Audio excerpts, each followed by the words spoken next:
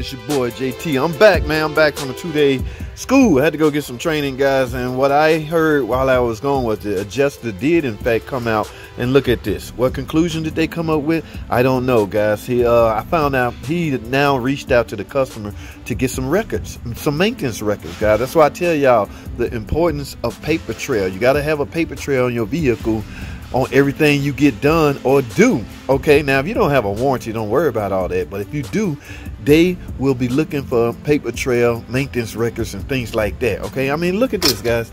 It looks like there was no water been in here in a while. Look at this hose, just totally dry. I don't know what kind of paperwork gonna prove that they actually been getting a cooling system service or anything like that, but that was cooked. It looked like it was driven without coolant in it. Now this just been replaced. I don't know if the last repair shop did that, didn't fill it back up. I don't know nothing, but it's in my way. I'm gonna give them one more day and then I'm gonna have to push this outside, guys. I need my stall.